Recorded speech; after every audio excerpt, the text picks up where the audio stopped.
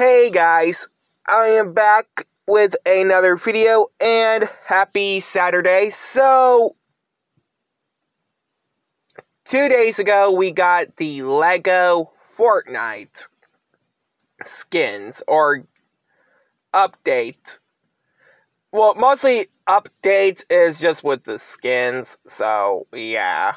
Plus, not to mention, if y'all didn't see the trailer that was revealed for Solid Snake and Peter Griffin, if y'all didn't see the wall behind Snake, there was a teaser going around that the Ninja Turtles, like Leo, Raph, Donnie, and Mikey, is actually joining the game's roster.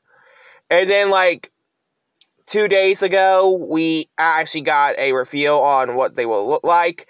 And yes, they also, got Lego figures too. Well, so is April O'Neil. April O'Neil is actually in the game too.